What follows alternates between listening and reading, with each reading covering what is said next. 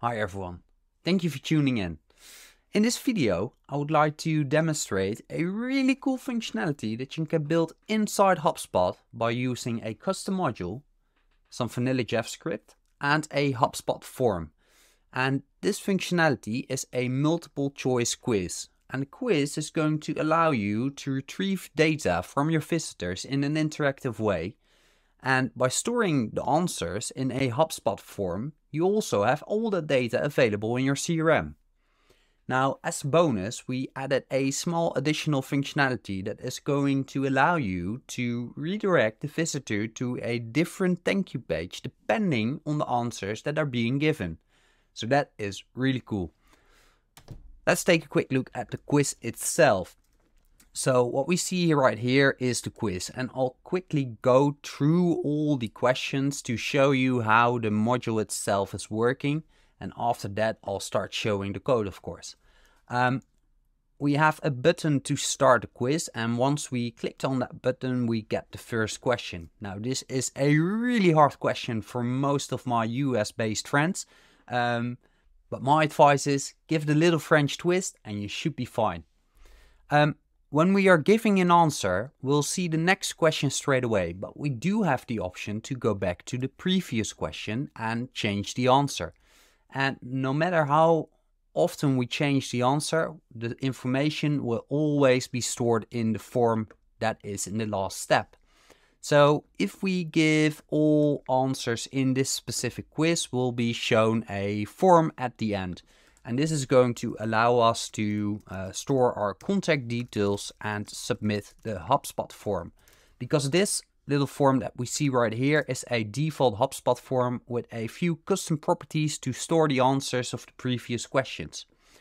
As you see right now, you see that all the answers that I've given in the quiz are stored in these properties, but I still have the option to go back. And if I give a few different answers, you'll see that the values in this form are updated as well. Now, if I submit this form, depending on the answer that is given, I'll be shown a different thank you page. And in this case, the last question is going to determine the thank you page that is being shown. So if my script is working correctly and I submit this form, I should be redirected to a different page. So this is really nice.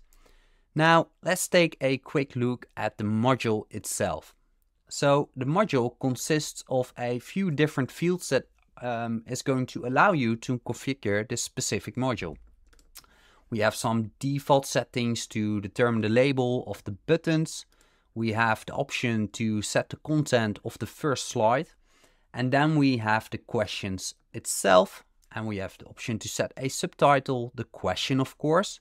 And we also have the option to set the internal name of the contact property where we want to store the answer in.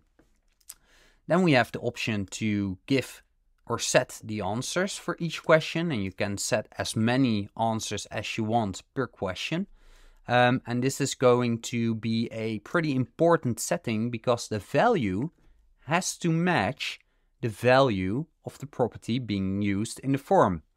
Now, if we want to store this information in a single line text, this isn't going to be a problem. But if you're using a drop-down select or multiple checkboxes, then the value of each answer has to match the value of an option in your property. Now you'll see that we also have the option to set a thank you page URL. And this option is available per answer. So in my questions, I can determine the thank you page depending on the answer being given.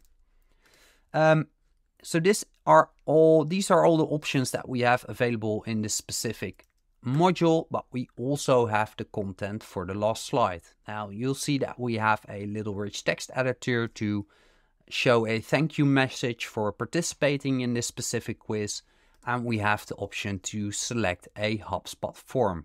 And this is the form that's being used to store all the information from the quiz in. Now let's take a quick look at the code.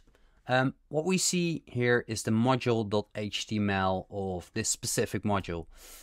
We have the section where we're showing the first step of the quiz, and that is going to allow you to start the quiz. And we have a little class name that we're using in the Javascript file to allow the user to start the quiz. And next we have a little for loop that is going to loop through all the slides that we have set in our module. You'll see that we have the subtitle, we have the question available right here. And then we have a second for loop where we're looping through all the different questions. Now you'll see that we use data attributes to store the information that we want to use in our JavaScript file. We're giving it a property, we're passing it a property. So the property of the field in the HubSpot form where we want to store the information in. We're passing it the value of this specific answer. And we have the option to pass a different page, a different thank you page, if this specific answer is given. And I'll show you how this works in a second. Then we have a little progress bar, which isn't that important. And we have the navigation, which is going to allow the user to go to the next question or the previous question. Now you see that at the last part of this module will have a default HubSpot form, and the form can be selected through the module. And this is the form where we're going to store the information. Now, if we take a look at the quiz, you'll see that we're first retrieving the first slide, then we're going to retrieve all the other slides that are set through the repeater field, and then we're retrieving the form from the last slide. Now, we have some default functionality to allow the user to navigate through each slide. But the most important part of this specific script is the event listener that is set on each answer that can be given at a specific question. So in our module.html, we are not using any form elements like a radio button or a input field, but we're simply creating a div with some styling to make it look like a radio button. And whenever someone is clicking on an answer, we are going to retrieve the property, the value, and the link for the thank you page if this is set for that specific answer. And we're going to retrieve all the inputs with a matching property name from the HubSpot form. So this is going to allow you to store the information in a single line text or maybe a select property or whatever you want, to be honest. Now, if a link is set for this specific answer being given, we are going to store the link in a parameter called redirect to.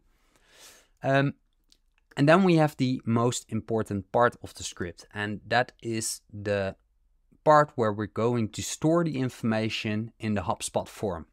Now, if you want to store information in a HubSpot form, it is not sufficient to simply update the value of the input, but you also have to let the HubSpot form know that the value has changed.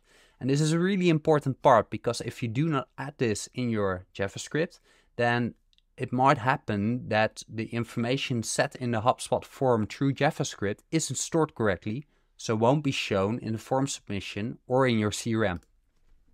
But you can make sure that the information is stored in the HubSpot form correctly by dispatching an event on the input, and this is going to let the HubSpot form know that a new value is present.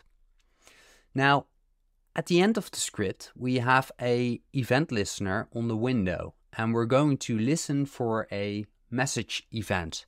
And whenever a message event is triggered by whatever, we're going to check if it's an event sent by a HubSpot form.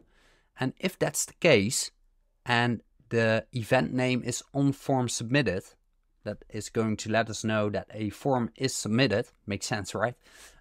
We are going to redirect the user to the redirect to link that we stored here. So if someone is going to give an answer that has a thank you page link set in the module, we are going to redirect the user to that link instead. So this is a really cool part of this specific script.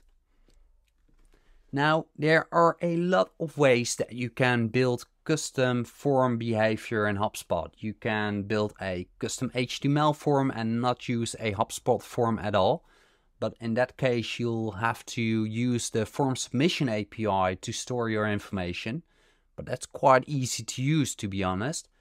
Or you can choose to create a script like I did and store the information in a HubSpot form directly by using vanilla JavaScript. Now, if you want to learn more about all the cool stuff that you can do in HubSpot, in the CMS or CRM, make sure to follow me or Bright Digital. Have a great day.